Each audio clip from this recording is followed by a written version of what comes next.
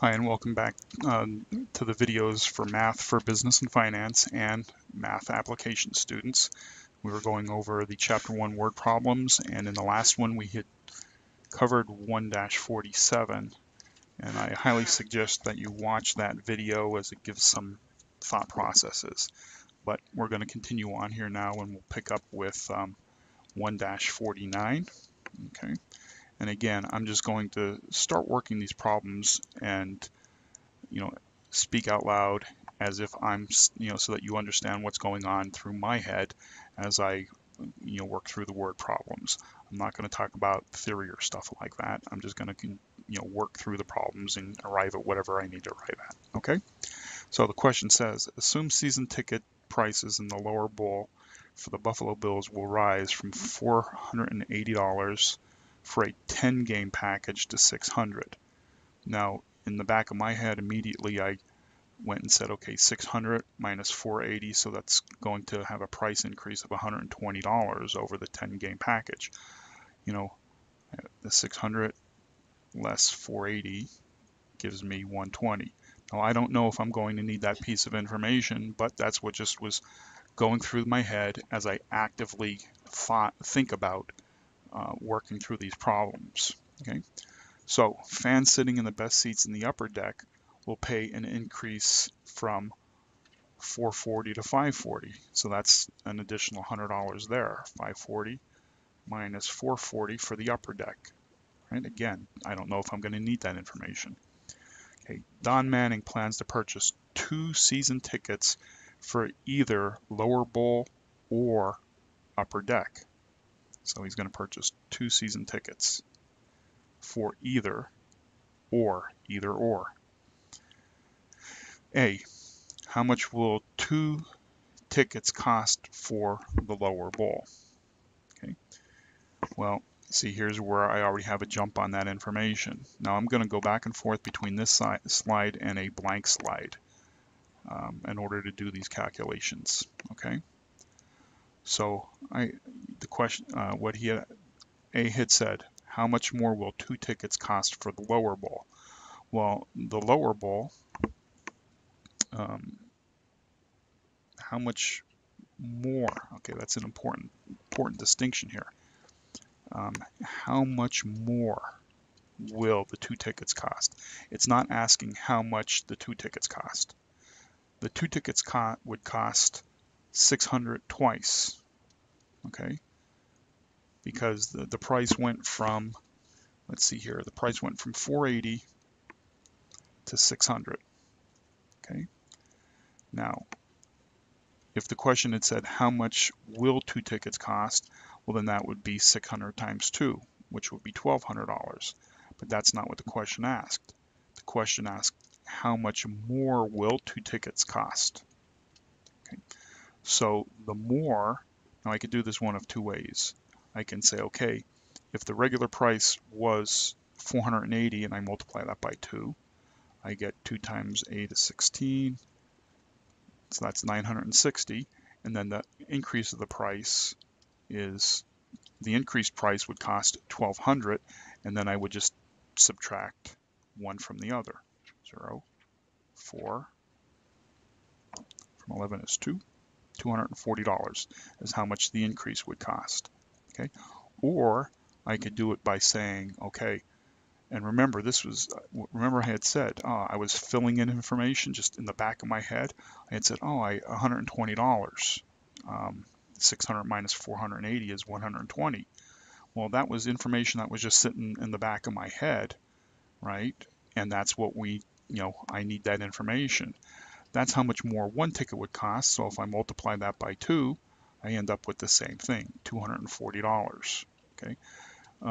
The thing to notice here is how much less math I'm doing if I do it this way, okay, versus doing it this way. Right? That's the only difference. You can arrive at the same destination, right,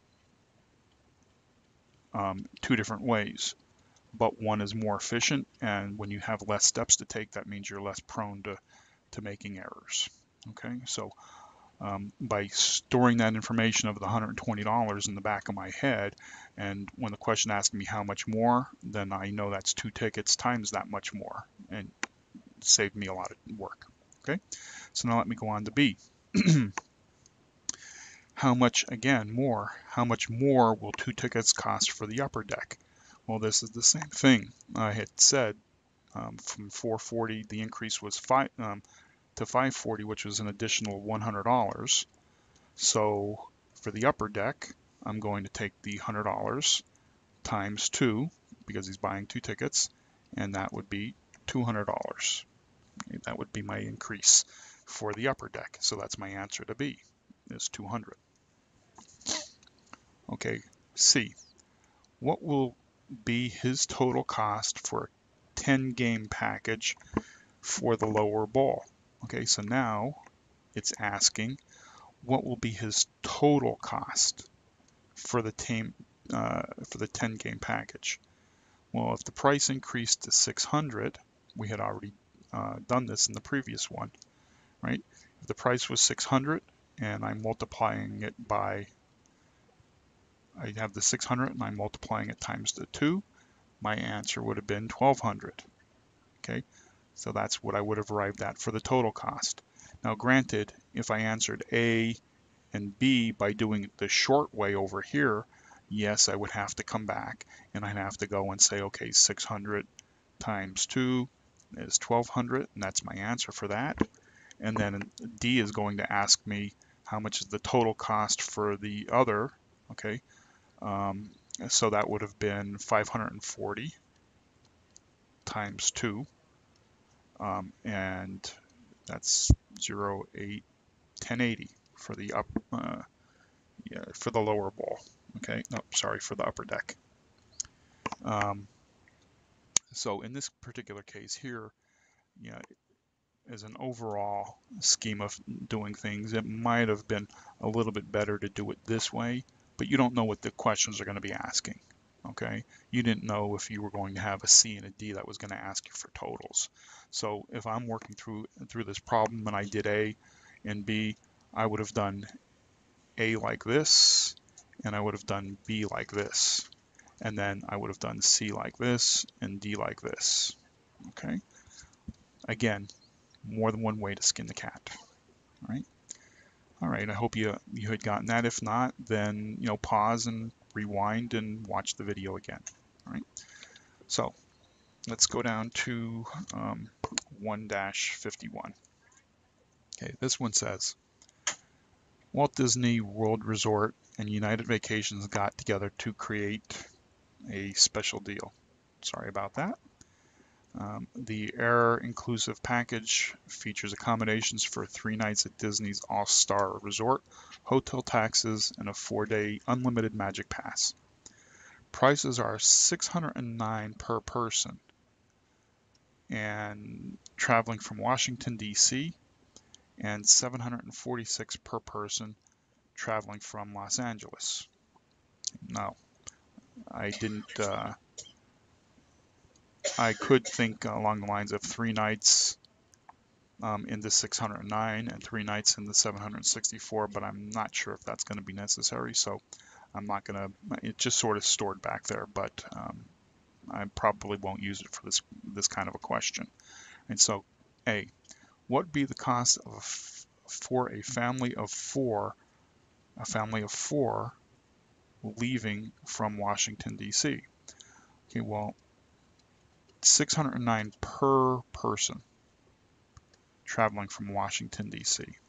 So let me go to a blank slide, and I've got $609, and for 4 people, so that's 36. 2436 is how much the cost would be for 4 people going from Washington, D.C. B says, what would be the cost of a family of 4 leaving from Los Angeles? Basically the same kind of math. 764? Yep, 764 times 4. That's 16. Carry my 1, 24, 25. Carry my 2, 7 times 4 is 28, and 2 is 30. So $3,056 going from Los Angeles. How much more will it cost a family from Los Angeles? Okay, well, since Los Angeles is more expensive, that's $3,056. Washington, D.C., because it's asking how much more from Los Angeles, so it's the difference. One from the other is 0, 2, 6. $620 more is how much it would cost to go from Los Angeles versus Washington, D.C. Okay, I'm going to end the video here, and I will pick it up with 1-53 in the next video.